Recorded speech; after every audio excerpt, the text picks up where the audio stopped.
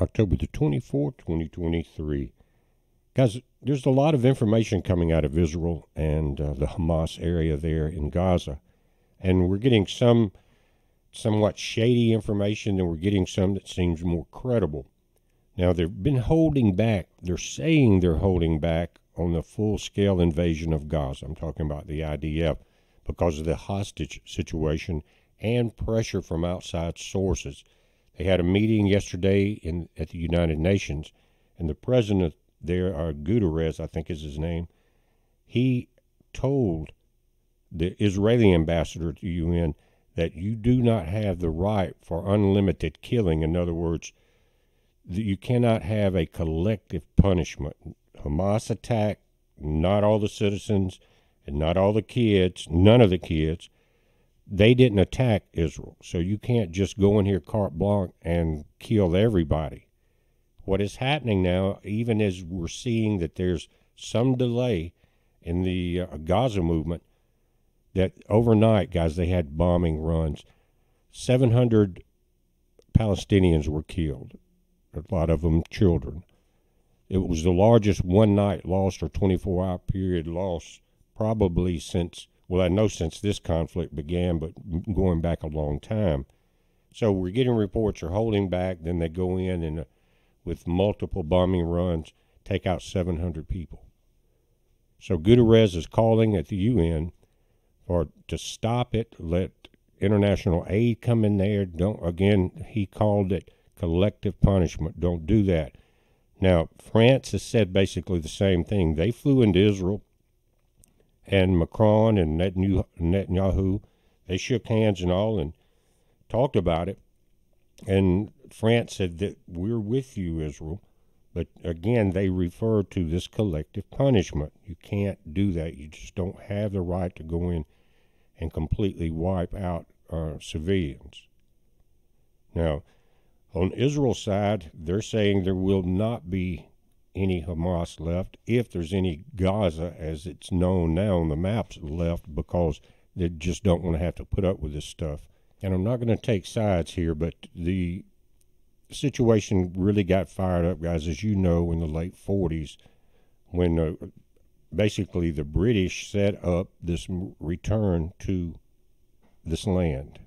And so it's been going back and forth since then.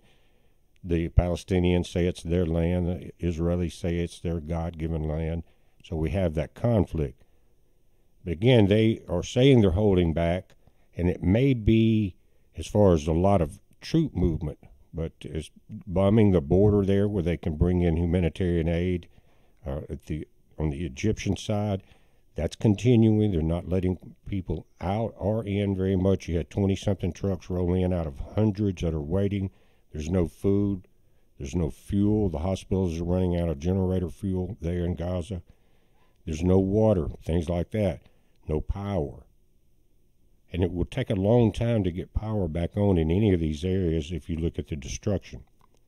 So you've got the world, including the U.S., including Blinken at the United Nations, saying that we are behind Israel, but you cannot go in there and do the collective punishment deal either. So on one hand, the U.S. has come in, got ships in the Mediterranean and the Red Sea. They got troops in Israel saying we're here to help you, and they're still putting that same limitation on there. And I can see this, guys. Anybody with a heart can see that at least get some aid in there or give them time, open up the border so they can leave if you're going to destroy that area. Don't do it with the kids in there. And there were a lot of them. I saw videos this morning of a lot of injured kids because of the overnight bombing. So we got a couple of different scenarios here. One, they're waiting to possibly get more troops in from the U.S. and more munitions, let the ships get in place a little better that's in the Mediterranean and, again, the Red Sea, and let all the things get in place before they go full force in there. But because of what happened last night, they may be past that point. So now's the time to really watch what Egypt and Jordan, Syria are going to do, Iran, Iraq, Saudi Arabia. They're all saying the same thing. We understand the situation, but you do not have the right to go in there and massacre the civilians. And, you know, I'm a humanitarian. I believe that that's true. You don't have that right. You fight. If you want to go in there and you want to get them out, don't bomb the civilians. Strap on a pair and go in man to man and do it.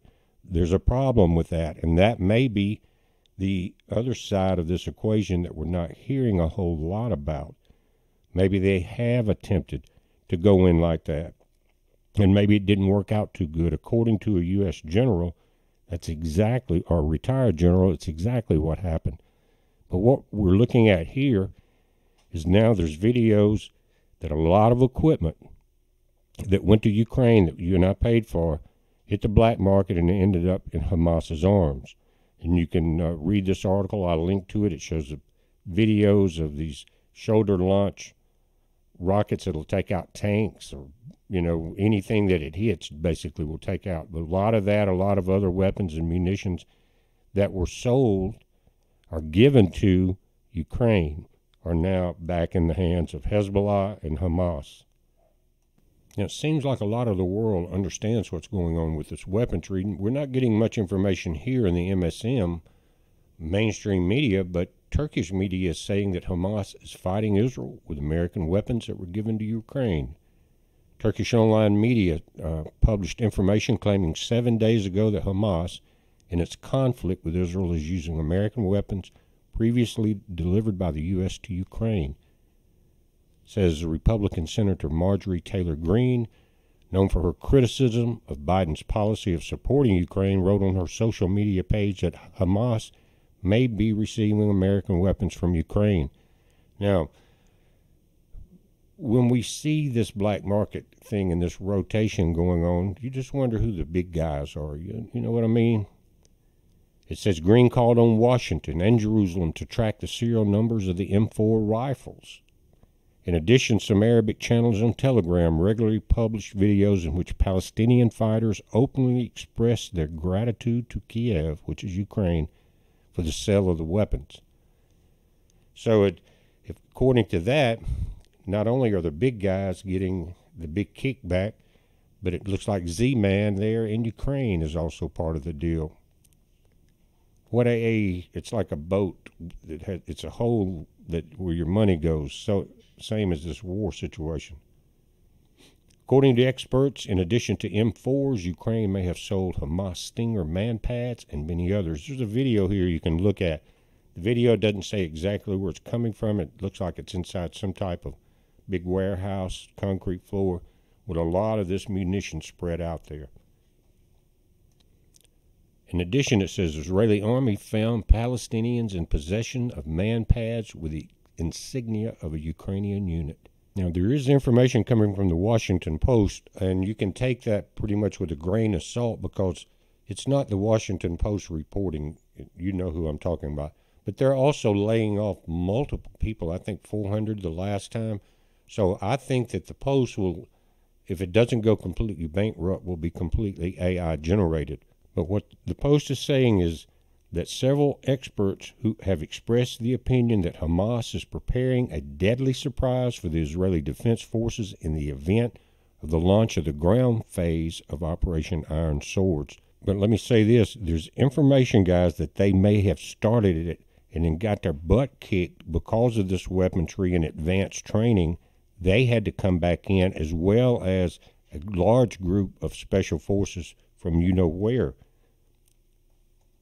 Continues, it says, we can talk about powerful anti-tank weapons, precision missiles, and drones. It is likely that while the IDF is entering the Gaza Strip, Hamas will attack the rear with new rockets. Plus, you've got Hezbollah to the north. Now, these new rockets, guys, you can look at the images in the videos here. You'll see that where they came from. It says Hamas may be trying to lure Israeli troops into its territory and then launch a surprise attack on targets far from the front lines using advanced systems. Larger rockets, we've seen that happen. The Israeli Defense Forces Command said it is aware of this possibility, but stressed that the country has the necessary defense systems. Now, yesterday, Tucker Carlson sat down with Colonel Douglas Macgregor, who's retired, who laid out a disturbing scenario in which the U.S. could quickly be pulled into a direct conflict with Iran, Russia, and China over Israel's anticipated response to the October 7th Hamas attack. He's very concerned that all of this is being put together to bring about a World War III nuclear conflict. Also, he's alleging U.S. Special Forces went into Gaza and were shot to pieces, took heavy losses from what he understands.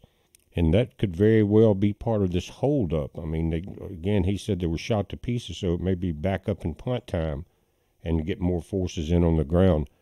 But, guys, it's a sad situation for civilians on both sides. Israel took heavy losses in the beginning. Now you've got over like 5,000 plus deaths on the Gazan side, 700 last night. And out of that 5,000 plus, I think there's 2,500 children that were killed.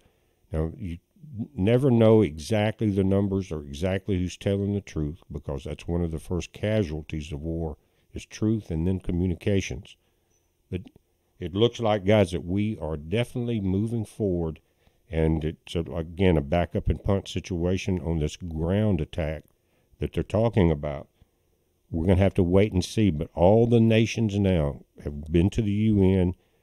Guterres came in and condemned Israel over the fact that you can't come in here, wholesale slaughter on civilians. And Israel now is calling for his removal from the United Nations. And it looks like that everything's kind of getting shaken up. There's plans, I know, to go forward with this new world war, to hide many things, the economic collapse of most of the nations on the planet.